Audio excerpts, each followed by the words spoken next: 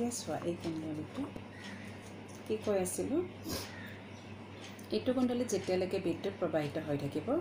এইটো কুণ্ডলীত মানে সেকেন্ড কুণ্ডলীত বিদ্যুৎ প্ৰবাহিত হ'ব আৰু গেলভেনোমিটাৰৰ কাটাই বিক্ষেপণ দেখুৱাব যদি এই কুণ্ডলীটোত মানে ফাৰ্ষ্টত বিদ্যুৎ প্ৰবাহৰ দিশৰ পৰিৱৰ্তন কৰা হয় তেতিয়াহ'লে সেকেন্ড কুণ্ডলীটো বিদ্যুৎ প্ৰবাহৰ দিশৰ পৰিৱৰ্তন হ'ব আৰু আমি সেইটো কেনেকৈ জানিব পাৰিম এই গেলভেনোমিটাৰৰ কাটাৰ মানে কি হ'ব বিক্ষেপণ তেতিয়া বিপৰীত দিশত হ'ব বুজি পালা সো আমি ইয়াৰ পৰা মানে কি বুজি পালো যে ইলেক্ট্ৰমেগনেটিক ইন্ডাকশন নেকি তাৰ মানে কি হয় যদি চুম্বক ক্ষেত্ৰ এখন বা কুণ্ডলী এটাৰ যিকোনো এটাক যদি আমি গতি কৰাও বা গতিশীল চুম্বক এখনে মানে কুণ্ডলী এটাৰ চাৰিওফালে চুম্বকীয় বলৰেখাৰ পৰিৱৰ্তন কৰিব আৰু সেই পৰিৱৰ্তনৰ কাৰণে মানে কুণ্ডলীটোত বিভৱভেদ আবিষ্ট হ'ব আৰু সেই আবিষ্ট বিভৱভেদে কি কৰিব তোমাৰ বিদ্যুৎ প্ৰবাহ আবিষ্ট কৰিব হয় না তো সেই যে আবিষ্ট বিদ্যুৎ প্ৰবাহ সেইটোকে আমি কি কৰা হয় মানে হেতু বিদ্যুৎ শক্তি বুলি আমি কি কৰা হয় এটুক আহৰণ কৰা হয় না তাৰ মানে কি কৰা হৈছে তাত কুণ্ডলী এটা ঘূৰাই মানে যান্ত্ৰিক শক্তি বিদ্যুৎ শক্তিলৈ পৰিৱৰ্তন কৰা হৈছে আৰু এইটোকে আমি কি ক'ম বিদ্যুৎ চুম্বকীয় আবেগ সো বিদ্যুৎ চুম্বকীয় আবেগৰ চুম্বক ক্ষেত্ৰ তাৰ পিছত পৰিবাহীৰ গতি আৰু আমাৰ আবিষ্ট হোৱা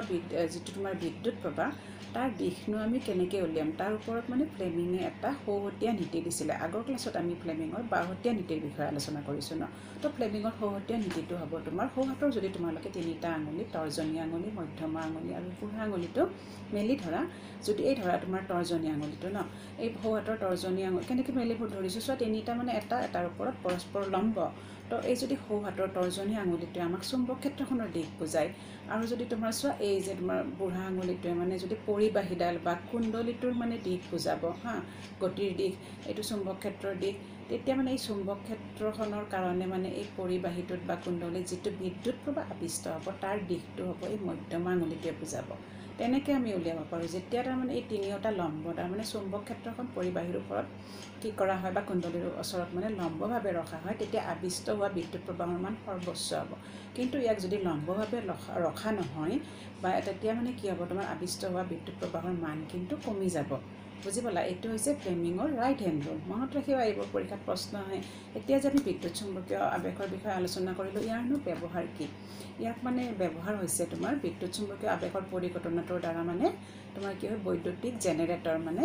কি কৰা হয় বনোৱা হয় বৈদ্যুতিক জেনেৰেটৰ মানে ইলেক্ট্ৰিক মটৰ তো বৈদ্যুতিক জেনেৰেটৰটো কি কৰা হয় কুণ্ডলী এটা মানে কি কৰা হয় তোমাৰ চুম্বক ক্ষেত্ৰ এখনত ঘূৰাই পেলাই তাত কিন্তু কোনো তোমাৰ বেটাৰী বা অন্য ইলেক্ট্ৰিচিটিৰ লগত কানেক্ট কৰিব নালাগে তো তাত ঘূৰাব লাগিব ঘূৰালে তাতে চুম্বকীয় বলৰেখাৰ পৰিৱৰ্তন হয় বিদ্যুৎ প্ৰবাহ আবিষ্ট হ'ব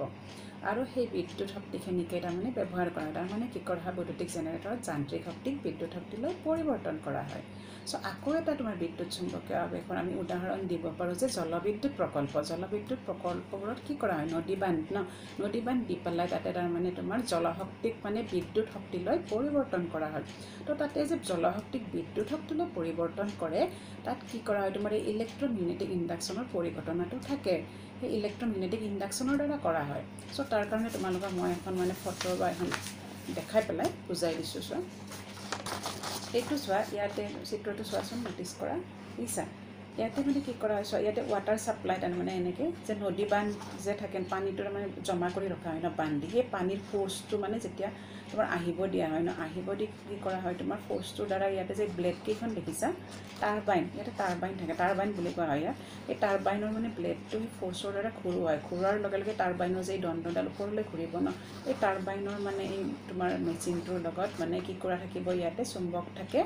আৰু এটা কুণ্ডলী থাকে চ' সেই চুম্বক তেতিয়া মানে কি ঘূৰাৰ লগে লগে চুম্বক ক্ষেত্ৰখন ঘূৰিব ঘূৰাৰ লগে লগে চুম্বক ক্ষেত্ৰখন গতিপ্ৰাপ্ত কৰিলে ন গতিশীল হোৱাৰ লগে লগে তাতে তোমাৰ